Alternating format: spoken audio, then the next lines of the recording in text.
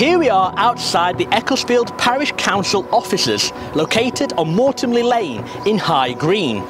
The Ecclesfield Parish is situated on the northern fringes of Sheffield in South Yorkshire. It was once one of the largest ecclesiastical parishes in the whole country, at one point covering around 50,000 acres. It was served by the parish church of St Mary's, a Grade 1 listed building that was known as the Minster of the Moors for its remote location. The element Eccles in Ecclesfield comes from the Celtic word ecclesia, meaning a Christian church, and field comes from the Anglo-Saxon word feld, meaning a treeless area in an otherwise well-wooded landscape. This large parish was broken up in the 19th century into much smaller parishes. Today, the Ecclesfield Civil Parish covers the areas of Chapeltown, Grenoside, High Green, and of course, Ecclesfield.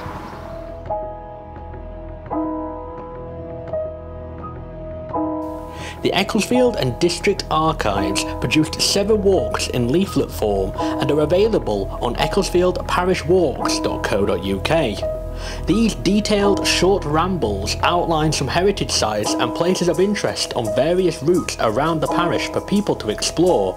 So let's now learn something of the area together.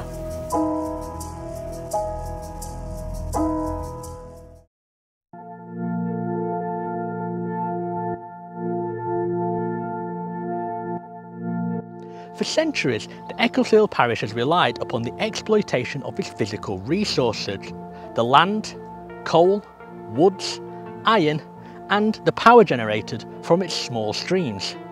This gave rise at an early date not only to farming, quarrying, coal and ironstone mining and woodland crafts, but also gave rise to a tradition of iron production, light metal trades, and later on, foundry work, engineering, and coke and chemical production.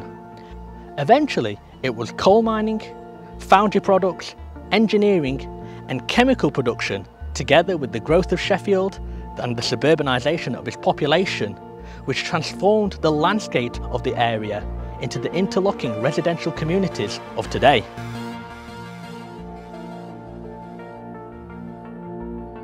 Where we are now was once the headquarters of Newton Chambers. This was set up by 2 enterprising men, George Newton and Thomas Chambers, in 1793. They chose the Thorncliffe Chapeltown area because of its extensive valley site and because it was so close to iron and coal deposits. The land was initially leased from the Earl Fitzwilliam of Wentworth Woodhouse. In 1795, the first furnace was complete, and a year later, the second one was completed as well. At the start of their business, they had 12 employees. By the early 1800s, they had around 300, and by the 1950s, they had over 8,000 workers.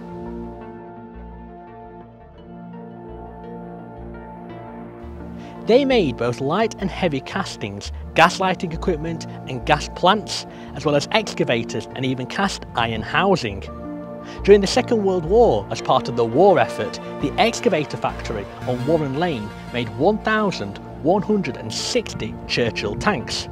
The last pig iron made at Newton Chambers was in 1943.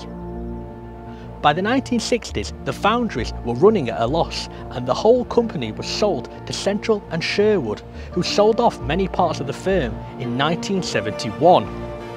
Today, the site exists as Thorncliffe Business Park, with a lot of the old buildings demolished, new ones erected, and a lot of the land being used for industrial housing estates. The memory and the legacy of Thorncliffe Ironworks lives on in archival records, street names, thousands of photographs, and in the memories of many. Another famous product created by a Newton Chambers analytical chemist was Isle, a disinfectant registered in 1893.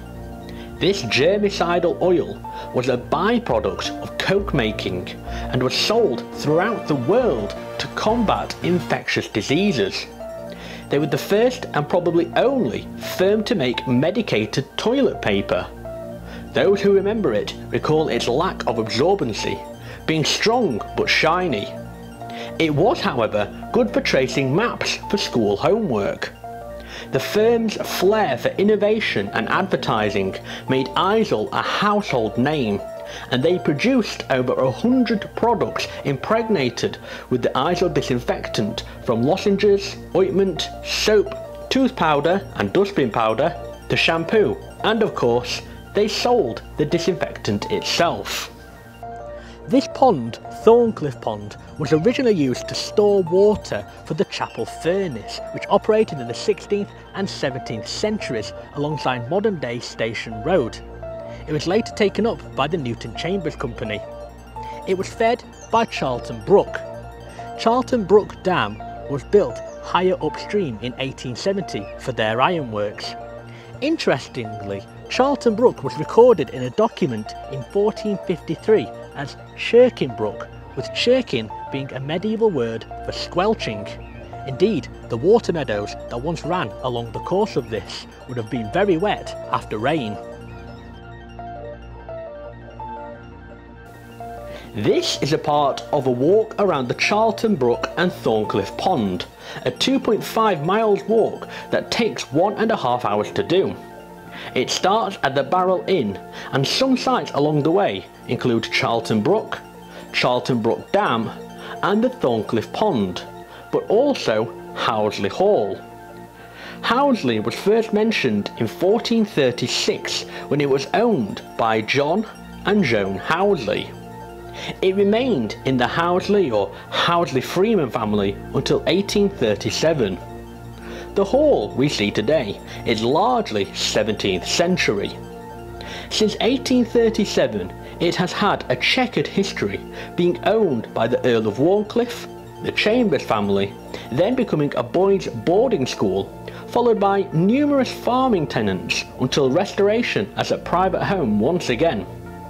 St John's Church dates back to 1860. It closed for worship in 2000 and was later converted into office space.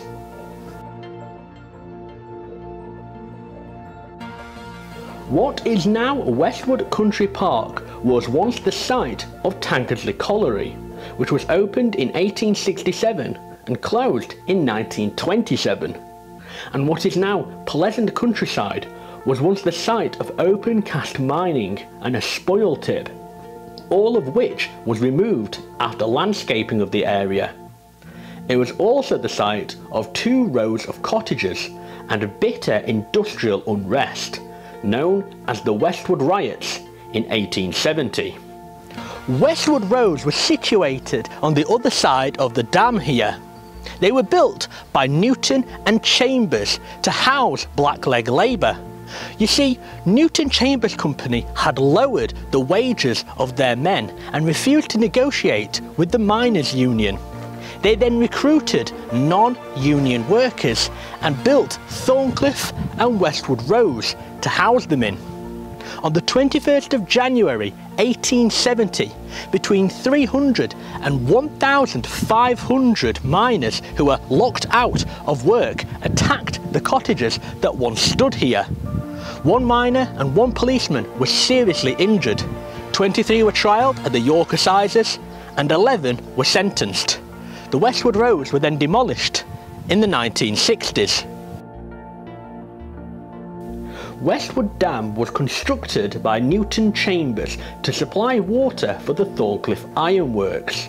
In the 1970s, the dam was drained and dredged. It's been a fishing lake since the 1980s. There was also Westwood Station. This was part of the Blackburn line of the Great Central Railway, and it is believed to have been opened by 1876. It would have served the Westwood Rows, but also been used to help deal with traffic caused by Newton Chambers. It was closed in 1940, and the last traces of it disappeared with the landscaping of the area in the 1970s. This is a part of a walk from Mortemley to Thorncliffe Woods, a 2 miles walk that takes an hour to do. It starts at the Ecclesfield Parish Council offices, and some sites along the way include Westwood Country Park and Westwood Dam, but also Mortimley Park. The apartments were once the site of Mortimley Hall, which was built in 1703 and demolished in the 1960s. There is also Thorncliffe Wood, which belonged to the 7th Earl of Shrewsbury in 1600. At this time, the wood was used for charcoal, and today the wood is recovering from damage caused by coal mining and ironworking. Chapeltown was, and still is, well used for shopping and recreation. Before industrial enterprises became established in the 19th century, it was little more than a straggling hamlet along the main routeways and around the crossroads.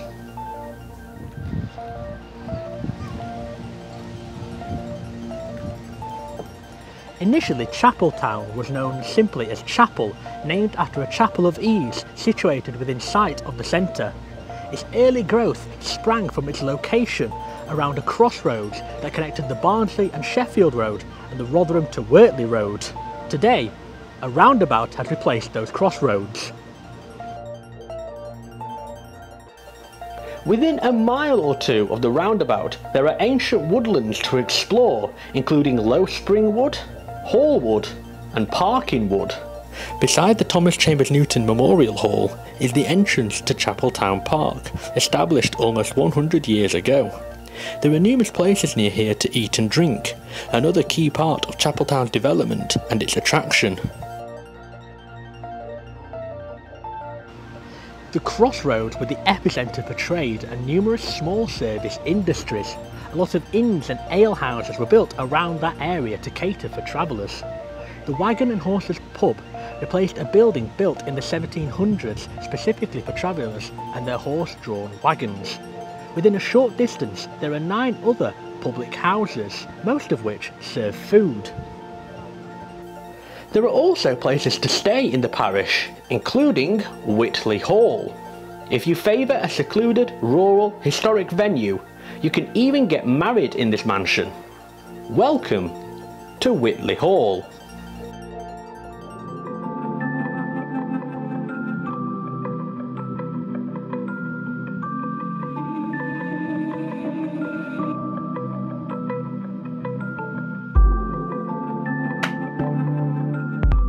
Whitley Hall is a stunning country house nestled in the heart of the Ecclesfield Parish. It is a beautiful mansion, but there was actually a house here before this one called Launder House, which dates back to 1406.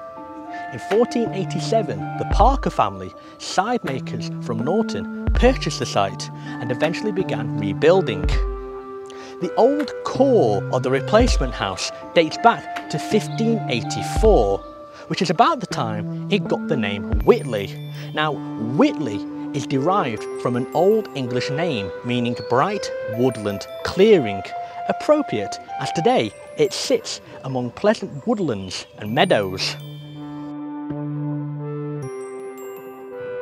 Local legend suggests that Mary, Queen of Scots, stayed here when travelling through the area or staying at Sheffield Castle, but it seems highly unlikely and there's no documentary evidence of it. But there is a certain romance to the story. The Shirecliffe family bought this house in 1626 and future generations of the family occupied it until selling it to the Bingleys in 1790.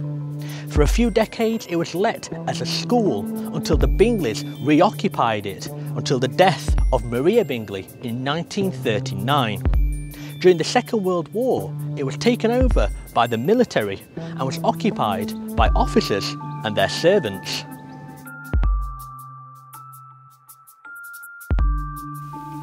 Then, across from St Mary's Church, there is the Gatty Memorial Hall. It was built in memorial to Reverend Dr. Alfred Gatty, Vicar of St Mary's from 1839 to 1903. It cost £1,300 to build and was paid for by public subscription. It is now run by a charitable trust. This is a part of a walk from Ecclesfield Church to Whitley, a 2 miles walk that takes an hour to do. It starts at Priory Road, Ecclesfield, and some sites along the way include Whitley Hall, but also the Church of St Mary, Ecclesfield. Although construction of the church began in 1478, remnants of the Norman church can be found inside, with the oldest parts being the pillars in the nave. Look at the memorials and detailed stained glass windows inside the church and explore the graveyard. They all give clues about many local families, a real who's who of the neighbourhood.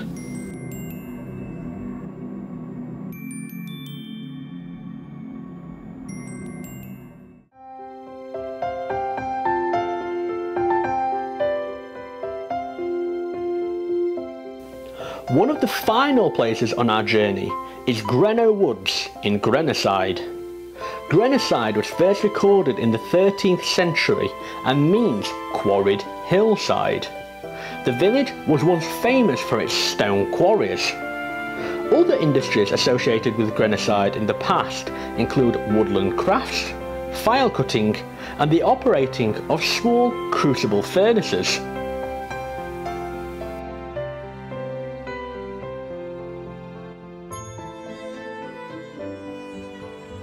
Greenough Woods covers around 170 hectares.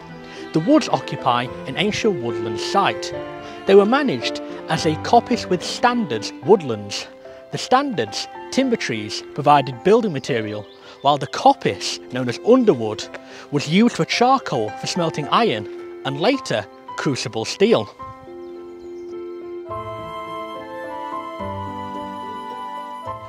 Greenough Woods is now managed and owned by the Sheffield and Rotherham Wildlife Trust. Large swathes were once planted with conifers, mainly larch and Corsican pine. These areas are gradually being felled in order to encourage a re-establishment of native deciduous trees. Some areas here are now challenging trails for mountain bikers.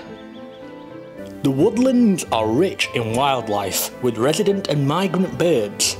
Look out for redwings and blackcaps in their season. Among the flora is common cowwheat, not common as its name suggests, but rare, and the green woodpeckers love the many wood ant nests.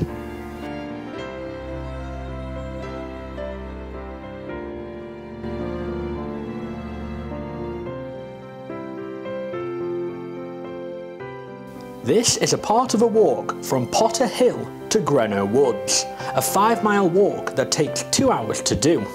It starts at the top of Springwood Lane, and some sites along the way include Greenough Woods and the former Hallwood Isolation Hospital, opened in 1916 to cater for smallpox patients. A private house now occupies the site.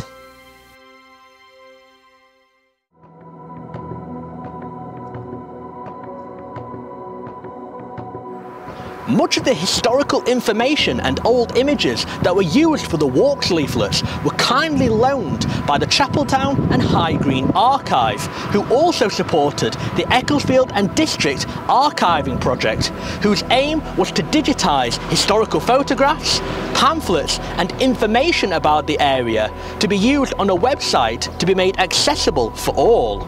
This would have not been possible without the help of volunteers.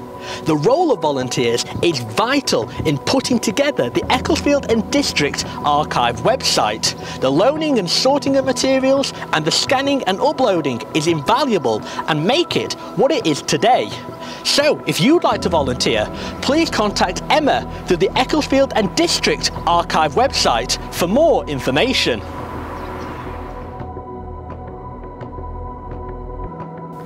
For further information about the history of Ecclesfield Parish, please visit ecclesfielddistrictarchives.com. The site has hundreds of photographs, a history of the parish, a list of publications, and is a treasure trove for researchers, residents, and family historians.